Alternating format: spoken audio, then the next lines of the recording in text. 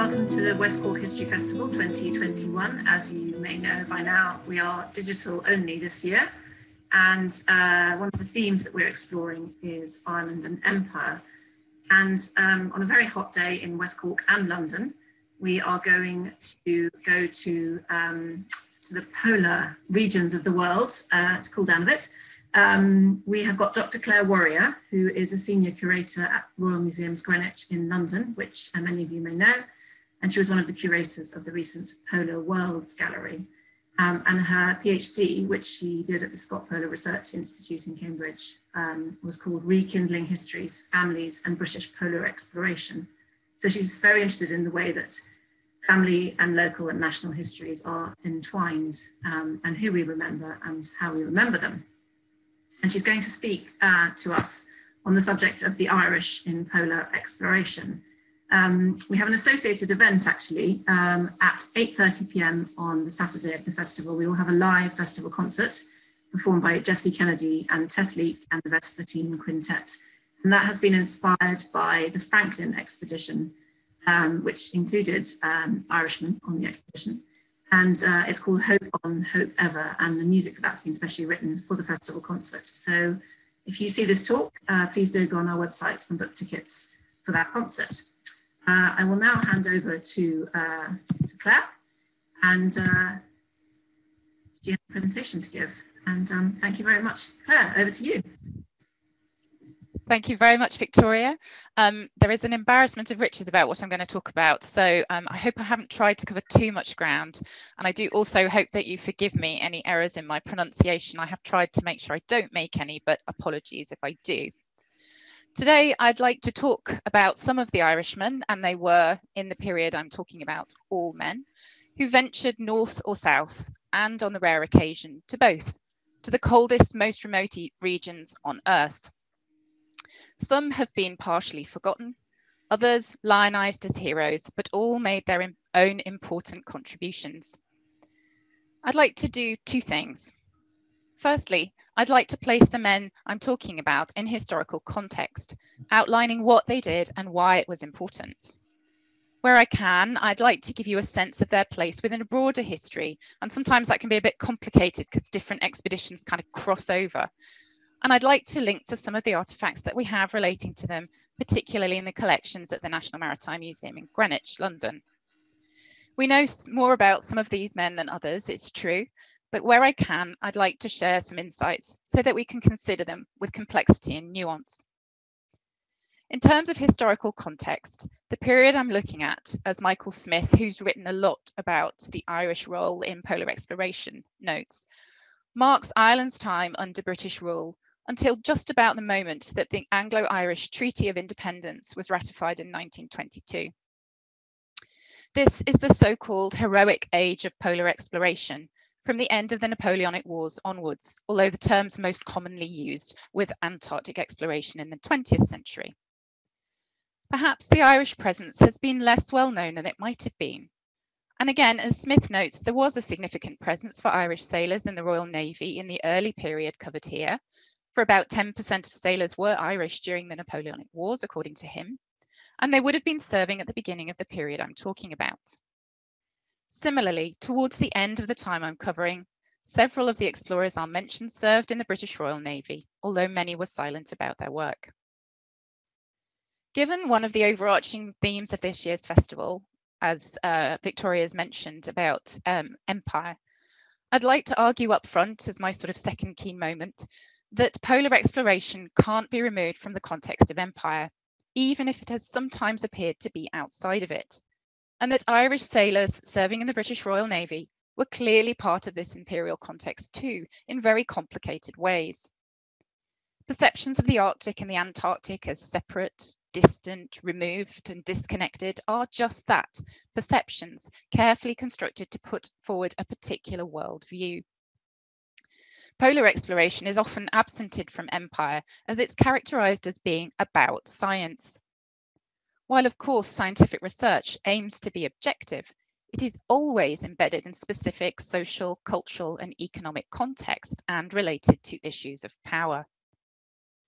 Furthermore, many of the men involved in polar exploration had extensive naval careers and had often travelled widely in the Royal or Merchant Navies, so they too were entangled in the British Empire. I'll begin in the north. Earlier histories of Arctic exploration were driven by commerce, either in the search for whaling grounds or for a northwest passage, a sea route across the top of North America that it was hoped would provide a swift passage to India and China and lucrative trade there. It soon became apparent that there was no such swift route, but after the end of the Napoleonic Wars, Britain had a large underemployed navy, and this, combined with imperatives for scientific and geographical exploration, contributed to a resurgence of interest in the cold environs of the Arctic. My first explorer is Edward Sabine, born in Dublin in 1788 to an Anglo-Irish family, born, in fact, when his parents were visiting relatives. He trained at the Royal Military Academy in Woolwich before serving in Canada during the War of 1812. Sabine became increasingly interested in science, in astronomy, magnetism, and ornithology. His first polar voyage was as an astronomer on an expedition led by John Ross to search for the Northwest Passage in 1818. The same year that he was elected a Fellow of the Royal Society. Sabine undertook pendulum experiments, made numerous magnetic measurements, and discovered 28 bird species, including the one that you can see here, which is named after him, Sabine's gull. He also wrote an account of the Inuit of the west coast of Greenland.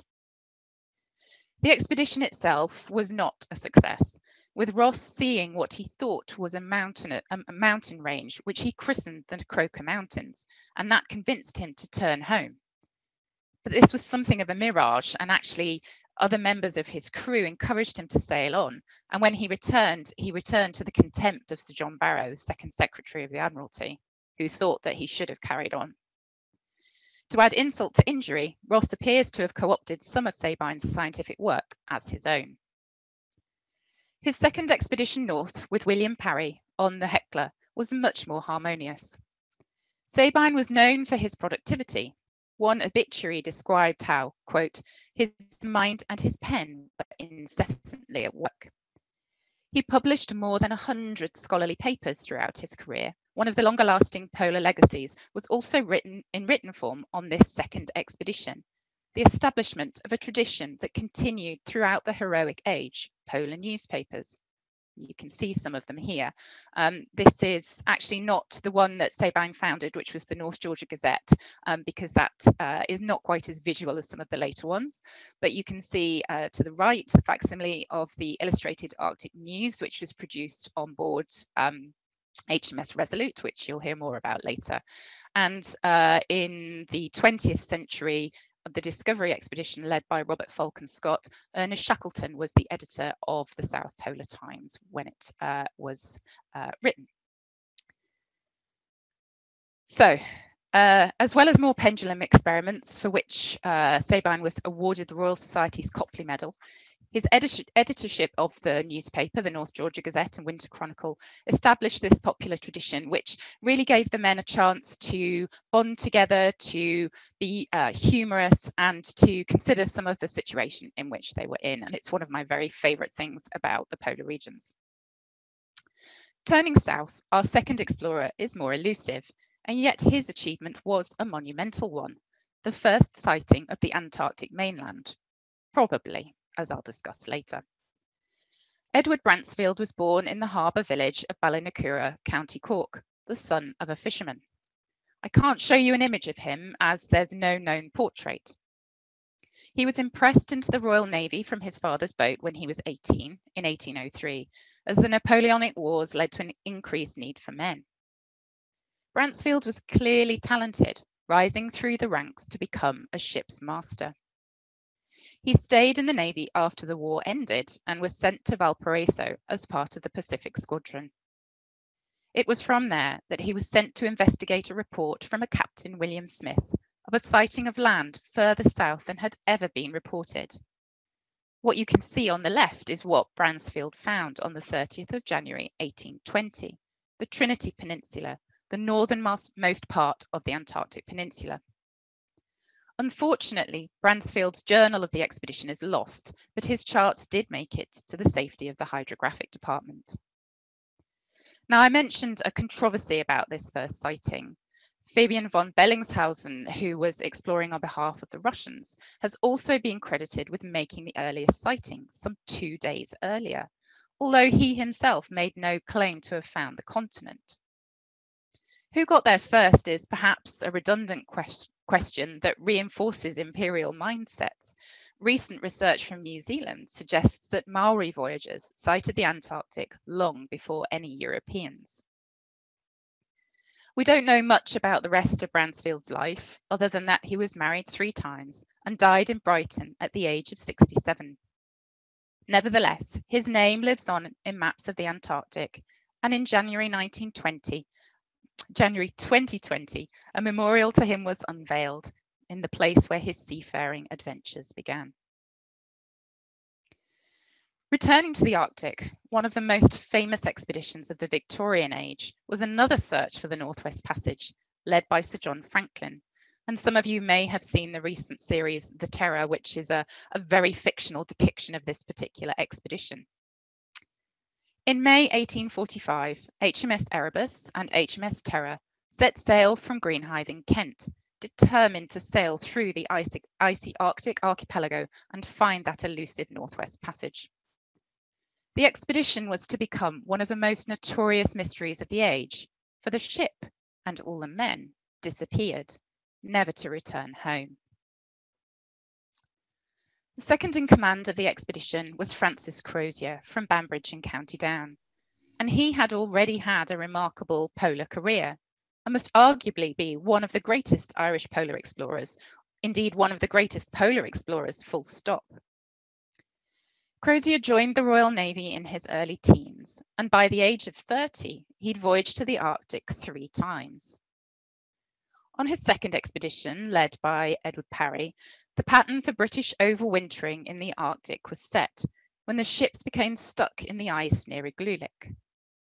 Subsequent voyages made use of Parry's formula, anchoring ships in safe harbour, taking down the topmasts, constructing canvas roofs over the top, and building up walls of ice around the vessels. There was daily exercise, running around the ship to the sound of a barrel organ, a clear emphasis on hygiene, health, and education. Literacy rates on polar voyages were actually very high for the sailors because a conscious effort was made to educate them during the dark winter months. During this time, the men visited the nearby Inuit community of Igloolik, and Crozier learnt to speak their language, Inuktitut. In 1839, Crozier was selected to command HMS Terror on a voyage south, accompanying James Clark Ross in HMS Erebus to conduct magnetic observations and hopefully locate and get to the South Magnetic Pole.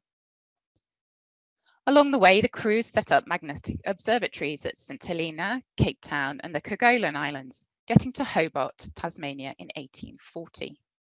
And this is an illustration, a watercolour by a Tasmanian artist called Thomas Bock. And you can just about see John Franklin, Francis Crozier, and James Clark Ross there, and the observatory that they had been working on building. And they established that observatory in the early 1840s. On the 1st of January 1841, the ships crossed the Antarctic Circle, forcing their way through the pack ice of the Ross Sea and making a large number of significant geographical discoveries en route. They spent the time in this expedition basically sort of crisscrossing between Australia and Antarctica. So they wintered there in Australia the next season, and then completed one more season in and around the Ross Sea and the east coast of the Antarctic Peninsula. Now, this was pretty hard going stuff. The conditions were harsh, and the tribulations that were endured on this Antarctic voyage were enough to make James Clark Ross hang up his exploring boots, at least temporarily. He got married and promised his wife that he wouldn't go to the polar regions again. But Crozier decided to return as second in command of the British Naval Northwest Passage expedition, led by Sir John Franklin. Crozier was somewhat morose at the time of departure because his romantic overtures to Franklin's niece Sophia had been rebuffed, And he talks in some of the last letters that we have from him back home about the way in which he's feeling despondent, and he's not really wanting to sort of speak to people or be very social or convivial. Nevertheless, when the expedition set sail, it did so with confidence. There wasn't that much of the Northwest Passage left to chart. About 90 miles of the part that they were hoping to get through was uncharted at that moment. And the ships and the equipment that they had was very much up to date. Everything had been refurbished. So there was no reason to think that this wouldn't be a very successful trip. And yet, no one came back alive. At least 3 other crew members of HMS Erebus and Terror were Irish, although we know much less about them than Crozier. Nevertheless, it's important that while we often remember the leaders of expeditions, every crew member had a role, and they were valued and significant both in terms of the working of the voyage, but also as someone who left friends and family back home. 2 of these crew members were Royal Marines. One, James Daly, aged 30, from Tuberclare in County Westmeath, enlisted in Birmingham in December 1838. What we know about these men, we really know from the muster books, and there's been some excellent work done into them. We know that Daly was a labourer. He was 5'9.5" tall, with black hair and grey eyes. William Pilkington, 28, was from Kilrush in County Clare. He was 5'8" tall, with dark brown hair, hazel eyes and a sallow complexion, and he had enlisted in Bath in November 1834 at the tender age of 17 years and 9 months. Both men were privates, 3rd class. And men often enlisted in the winter when work was otherwise scarce. It was a means to get an income. And the Admiralty records tell us really all we know about them. Finally, Cornelius Hickey, aged 24, was the caulker's mate, helping to ensure that the ship remained watertight, having trained as a shipwright. He was originally from Limerick and had just returned from service in the Mediterranean on Belvedere, being discharged in March 1845. He is described as having black eyes and hair, a fair complexion, and his face marked with the pox. Now, we have a couple of objects in the museum collections associated with him. One is this spoon, originally belonging to one of the officers, Lieutenant Fairholme. The spoon has the Fairholme crest, a dove with an olive branch on it, and the motto Spero Meliora, I hope for better things, which I guess is a little ironic in this context. And scratched just below the crest, although you can't see it very clearly in this image, are the initials CH, and that's assumed to be Hickey. It was collected from Inuit in Naujat, once known as Repulse Bay, by John Ray in 1854. Finally, this knife was clearly Hickey's, but look closely at the blade. It's stamped Milliken, a business selling microscopes and medical equipment based in London.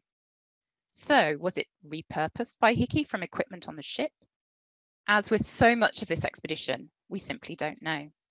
Because after 3 years of absence and no word sent back home, the men's families and the Admiralty began to wonder what might have happened, but actually we know relatively little. Nevertheless, numerous searches were sent out to find the missing men, and there were several notable Irish leaders here too, whose seagoing routes were very much intertwined. From County Tipperary, Henry Kellett evidently took pride in his Irish identity. His naval service had taken him all over the world, including 5 years in the West Indies, and he was participated in the First China War. During his time commanding HMS Resolute as part of Edward Belcher's major search expedition from spring 1852, Kellett led a search with sledges for the elusive expedition. And you should be able to see the sledges here.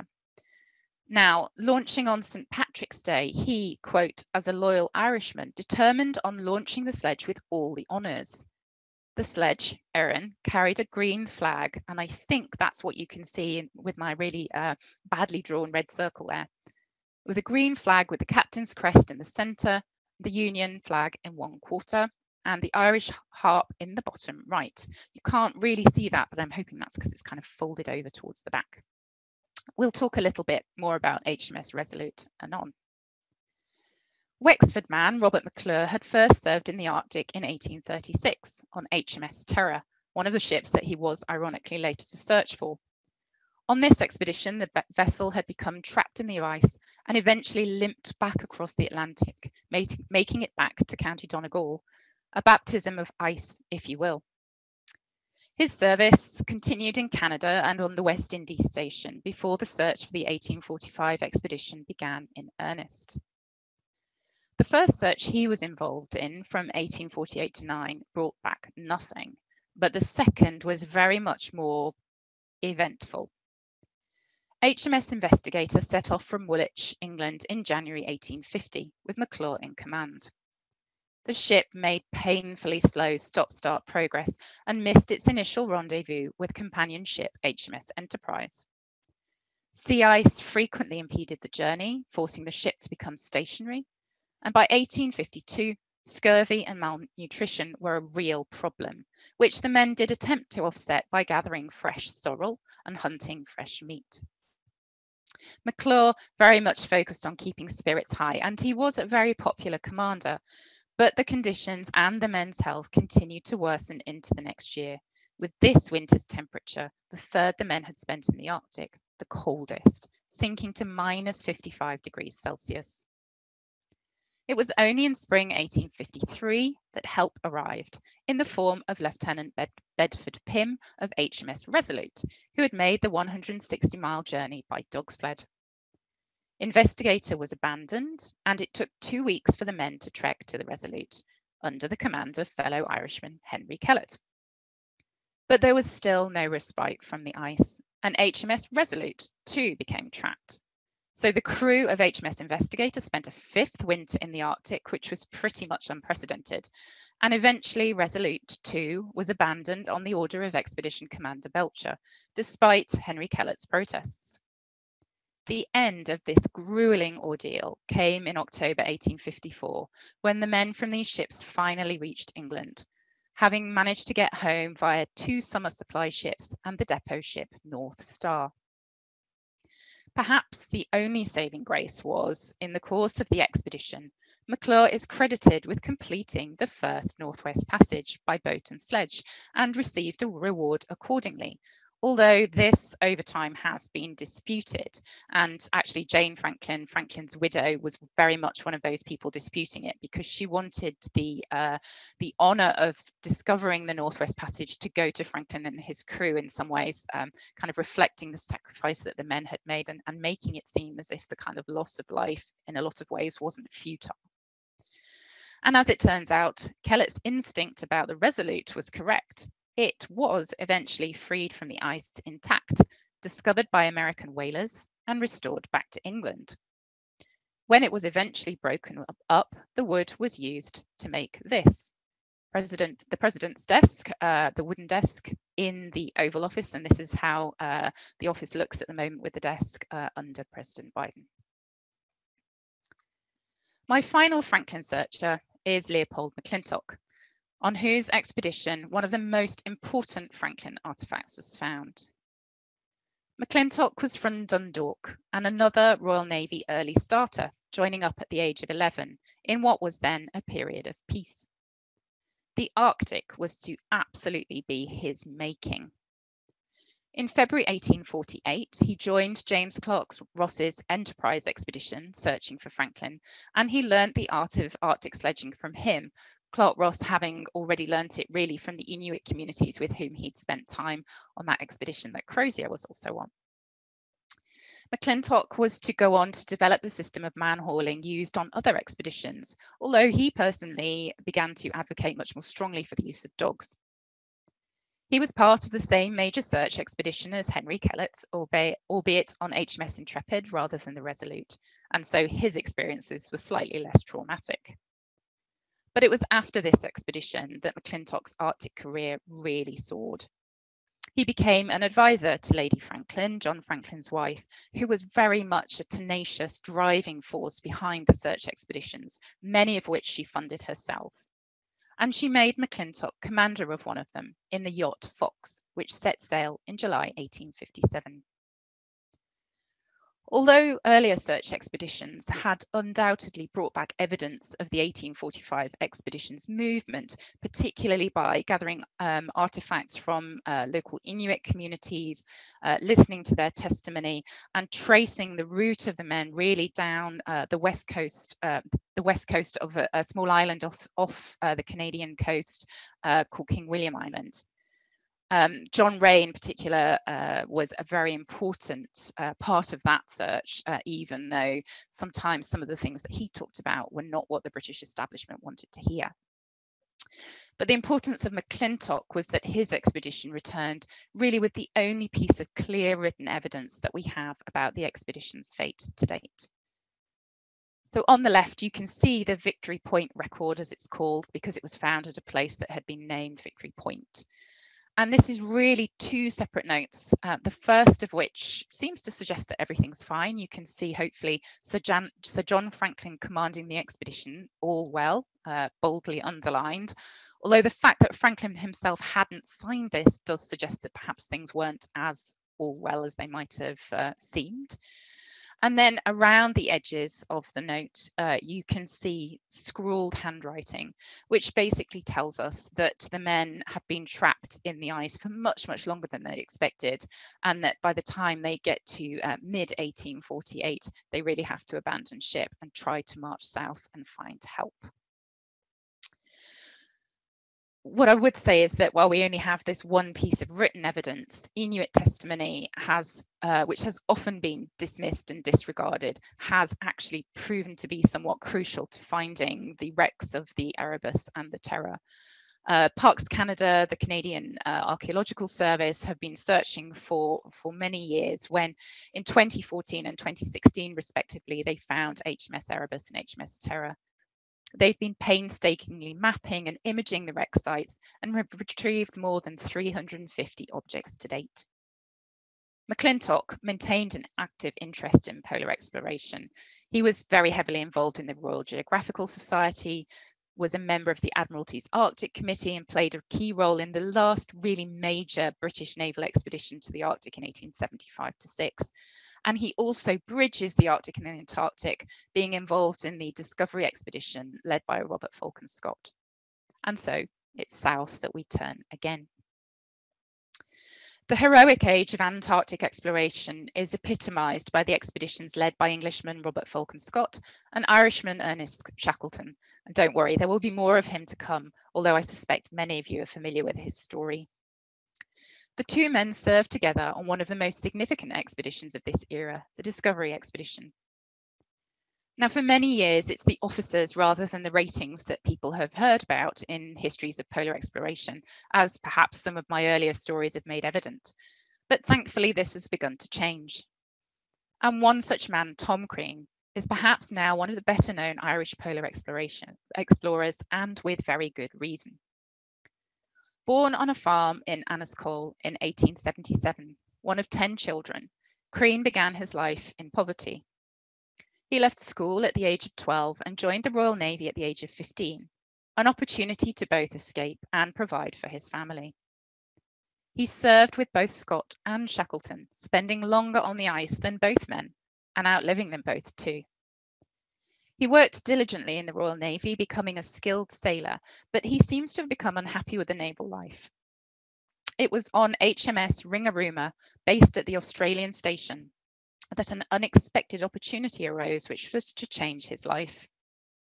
The captain was asked to provide support to Scott's expedition and the RRS Discovery in Lyttelton, New Zealand. The desertion of one of Discovery's crew presented an unexpected opportunity, and Crean seized it, volunteering to take his place. On the journey south, he gained a reputation for being tough and skillful, but it nearly ended in disaster for him when he fell through the ice surrounding the ship and quickly pulled to safety.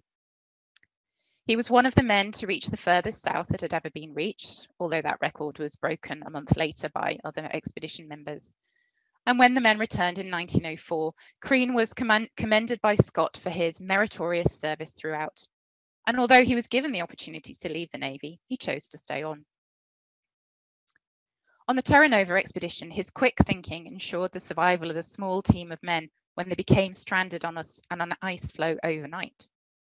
The expedition was an attempt to reach the South Pole and to undertake scientific investigations, but it culminated in the tragic loss of the men who made the final attempt to race to the pole. Crean was not one of those men for this final push, but in fact had gone sort of part of the way for that journey, was not selected, and then had to face an arduous trek back. But in doing so, he saved the life of his commander, Edward Evans, who'd been suffering from scurvy and snow blindness and was unable to walk. And Crean trekked 35 miles with meagre rations and without skis to get help. In the Antarctic environment, such a journey would be expected to take several days, but incredibly, he made it in 18 hours. He was also one of the men sent to search for the Polar Party who had made the attempt on the pole, who had not arrived back as expected. He found Scott's body, kissing him on the forehead before the men's tent was left. Both Crean and Lashley, who had accompanied him in looking after Evans, received the Polar Medal and the Albert Medal in recognition of their selfless bravery. His final expedition was the Endurance Expedition, a bold and ambitious attempt to cross the Antarctic continent led by Shackleton. He was one of the men selected on the rescue mission in the James Caird lifeboat, which you can see here, and I'll talk a little bit more about some of this expedition's progress later. When the men finally returned home, they returned to find Europe still at war, and Crean continued to serve in the Royal Navy. He retired in 1920, his heroism in the most inhospitable environment on Earth immense, and yet he never really talked about his adventures, retiring home to run a pub, the South Pole Inn, which you can still visit today. He died at the age of 61 in 1938. There were other remarkable Antarctic Irish too. Patrick Keohane, brought up by the sea in Courtmacsherry, County Cork, was another Royal Navy recruit and served on the Terra Nova, telling Scott that he, quote, always wanted to see what's on the other side of the hill. Like Crean, he participated in numerous sledging journeys and was valued by Scott for his good humour and courage. On the return trek that he had to make, he was not chosen as a member of the Polar Party for the final push. He fell down 8 crevasses in about 25 minutes.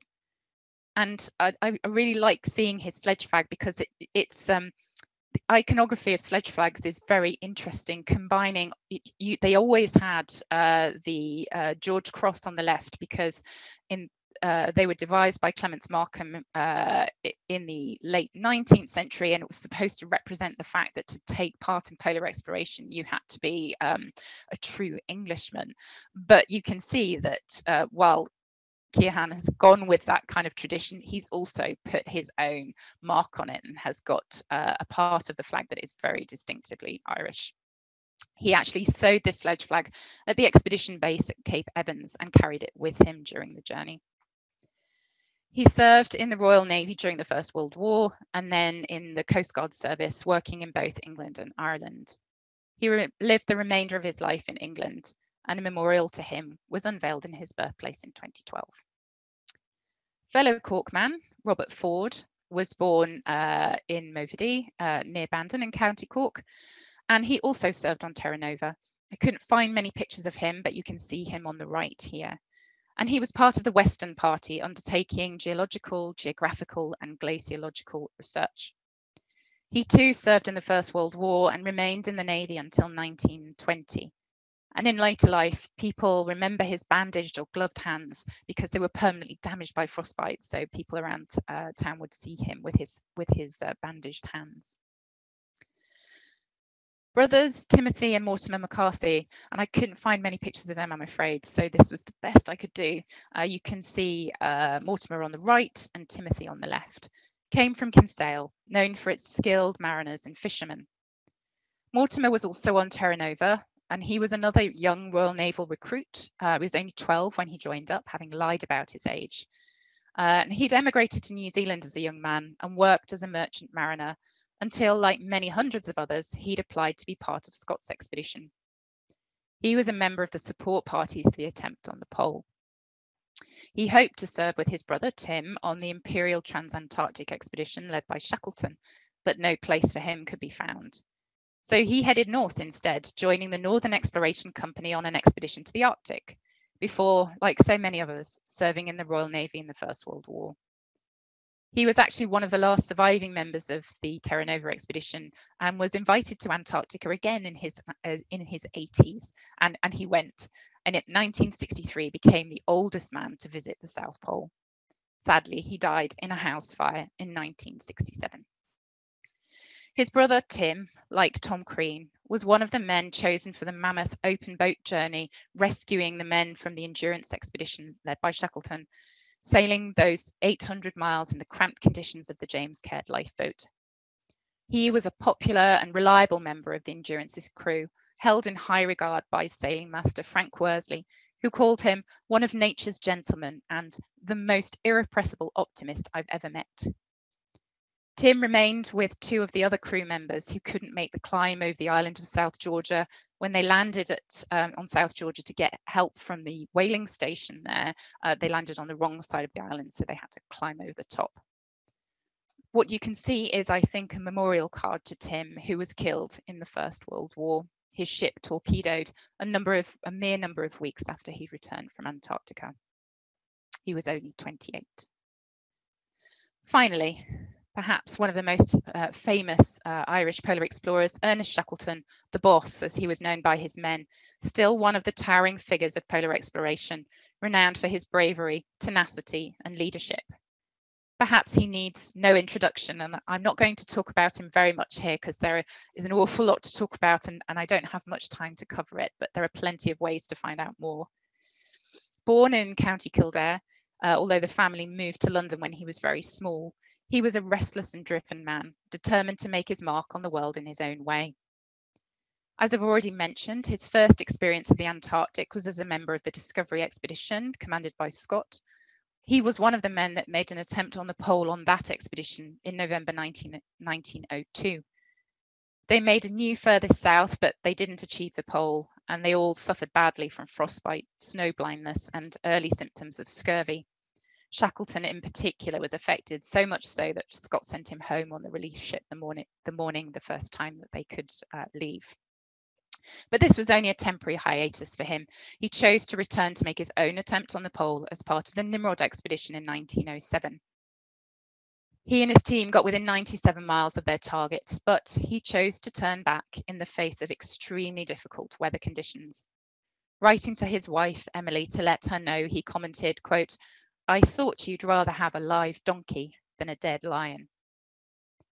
Now, I've mentioned the Imperial Transantarctic Expedition, sometimes known as the Endurance Expedition, after one of the ships, already.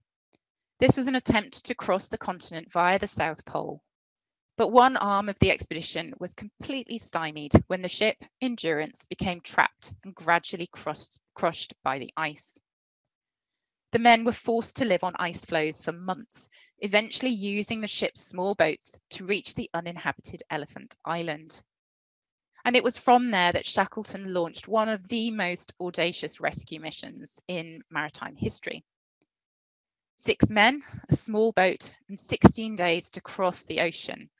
And they were aiming for the whaling station on South Georgia, as I've already mentioned, where they hoped that they could get help and a ship to rescue the Elephant Island men who were sheltering under lifeboats at the time. So they arrived on South Georgia. They arrived at the wrong side of the island to the whaling station, and Shackleton had to trek over the top of the island, and they were indeed successful in rescuing stranded men, and none of that arm of the expedition died. All the men came home safely. And it's in this expedition, perhaps more than any other, that Shackleton demonstrated his capacities as a charismatic leader, a mighty rushing wind, as he'd been called, taking all others with him by the force of his personality. His final expedition on the quest was to circumnavigate the Antarctic continent, but it was cut short by his death from a heart attack off South Georgia in January 1922. And this effectively marks the end of the heroic age of Antarctic exploration and the wider heroic age that I've been talking about today. Buried in South Georgia, where he was happiest, according to his wife, and she gave permission for him to be buried there, His grave has a quotation by the poet Robert Browning on it. It says, "I hold that a man should strive to the uttermost for his life's set prize." And Shackleton did indeed do this, pushing himself to the limits of human endurance. We're hoping to mark the centenary of his death with a small display at the National Maritime Museum in Greenwich, so I hope you'll look out for what might be going on. So this also marks the end of what I'm going to tell you about today. I hope I've given you a flavour of the rich, long involvement of Irish sailors in polar exploration, their complex careers, their bravery, tenacity, and good humour in some of the most challenging environments on Earth.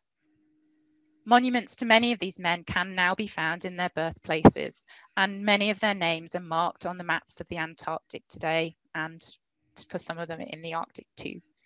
And I hope it goes some way to ensuring that their names and achievements are remembered. Thank you very much. That's great, Claire. Thank you so much. That was a really fascinating talk. A couple of questions, if you've got time, that would be all right. Of course, and I can't promise to answer them, but I'll do my best.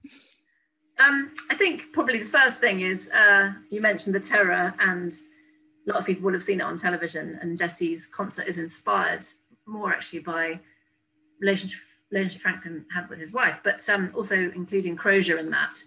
Why do you think there's such a fascination with this expedition that ended so tragically? I think the fascination is probably because of absence, in a way, absence of evidence, absence of bodies, absence of really knowing what happened to the men, and there's this kind of gap that allows imagination.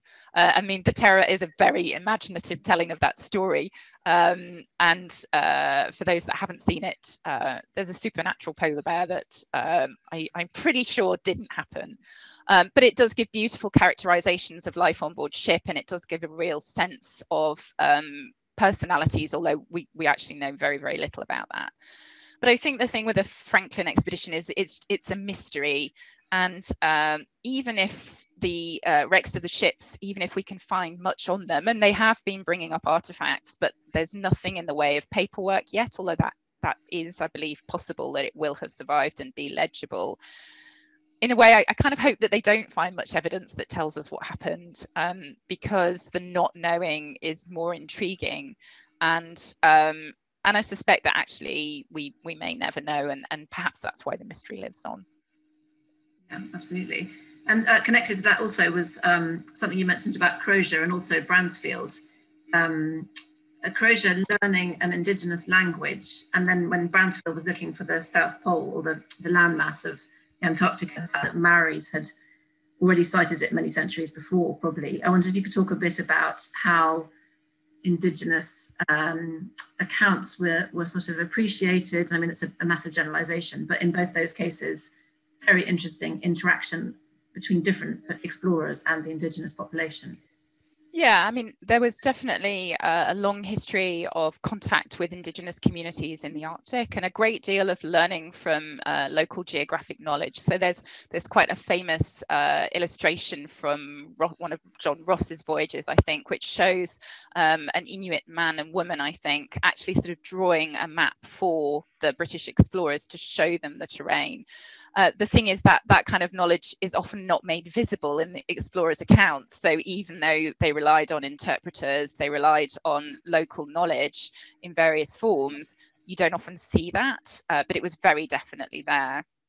There was, to some degree, a sort of learning. I mean, Inuit are obviously consummate survivors in such a harsh environment, and clothing is one of the key things that helps you to survive there. And British explorers do, to some extent, adopt some things from that kind of technology.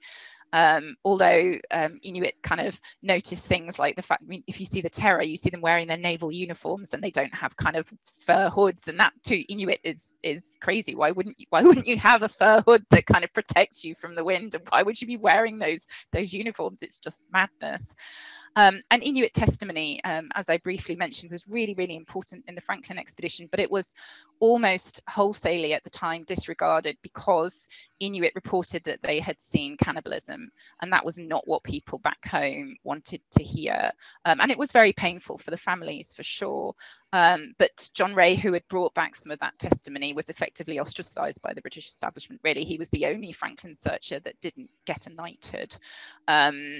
And so, you know, there's a history of kind of disregarding or making invisible Inuit contributions to polar exploration, really.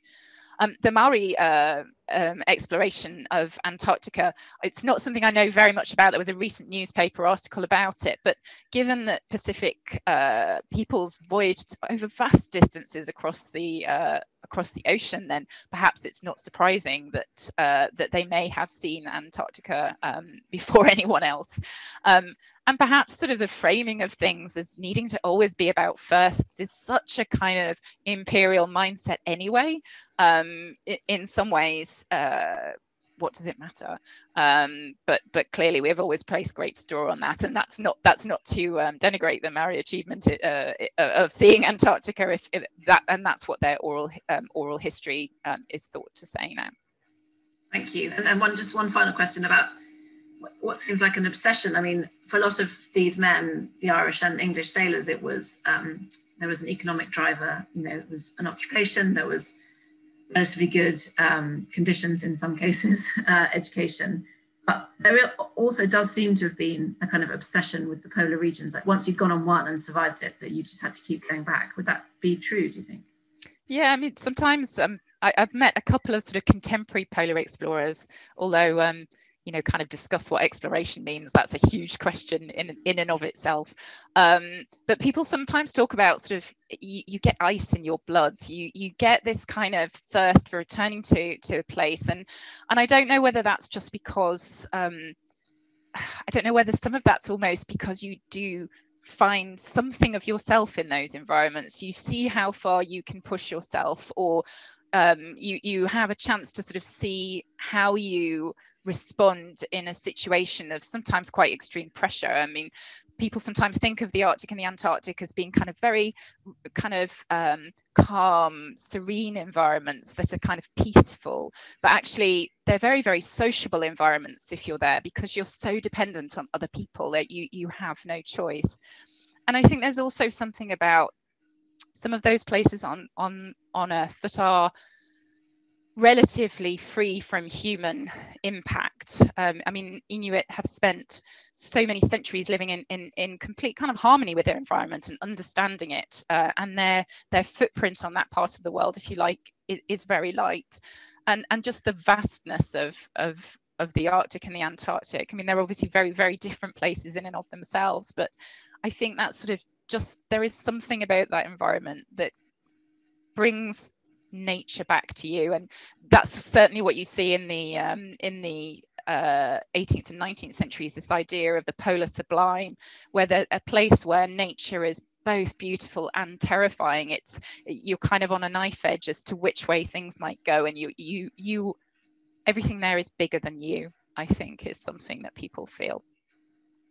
That's really interesting. Thank you. Well, thank you so much for your talk, and yeah, it'll be up on the festival website over the weekend. And thank you again. That was a really brilliant talk. Thank you. My pleasure. I hope it all made sense.